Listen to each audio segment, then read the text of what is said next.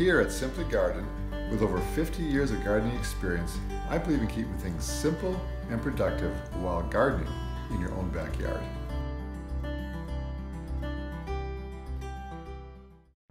Well, this afternoon I'm going to plant sunflower seeds, and what I do is I interplant them along the edge of the peas here, because what happens is the peas start growing up. The sunflowers kind of exceed them, and then as the peas wrap up, the sunflowers take over. In the middle bed here, like I said, this bed here, I'll probably have cantaloupe growing. The further bed of peas further out there, I'll have butternut squash growing in the middle. So around the edge here, I'm going to plant sunflower seeds. I got two varieties here. One's a yellow sunflower, one's a mixture of sunflower color. And these are both by Burpee. And just they say to plant them every foot or so, 18 inches. What I do is I plant about 2 seeds together in one spot. Then I just thin out to the one that didn't make, take one of them out.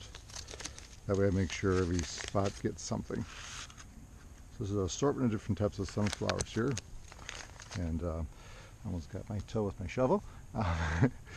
So I just go like this here, just plant along. I believe they said plant them every inch depth.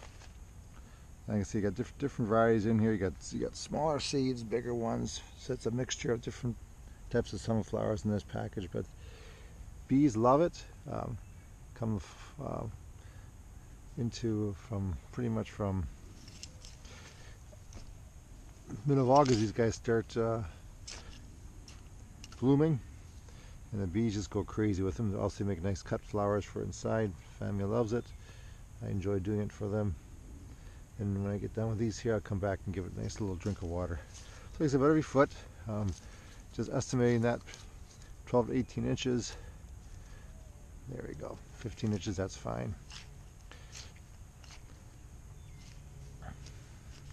Just I gotta remember myself not to come through and cultivate on this side too heavily. Makes a little bit of a challenge, but I've done it long enough to know better. Just give yourself a little space, because I know there's sunflowers on the outside edge here.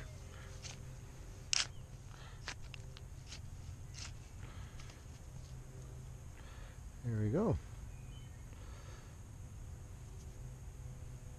Push them down an inch.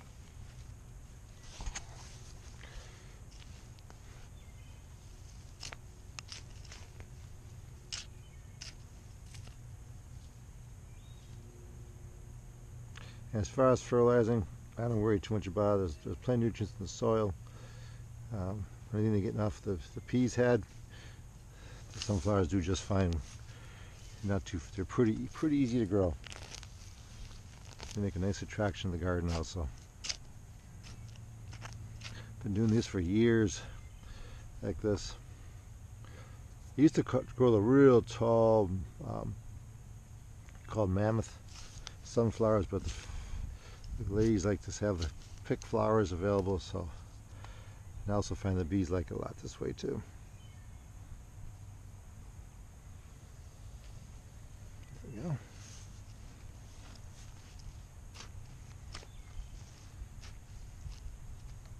Sometimes the peas do get in the way a little bit, so I might lose a few plants in the process, but it all seems to work out okay.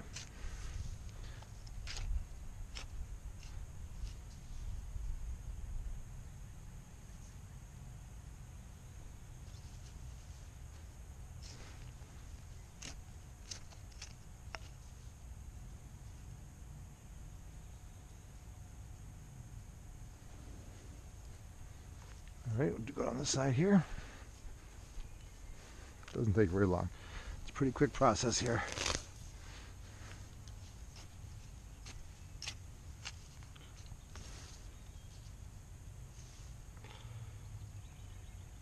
And they do dry out, and the birds actually come and eat some of these seeds too. They're pretty tiny ones here, but the birds seem to enjoy once they're past pollen, the birds come through, and when they start drying out, they clean them off.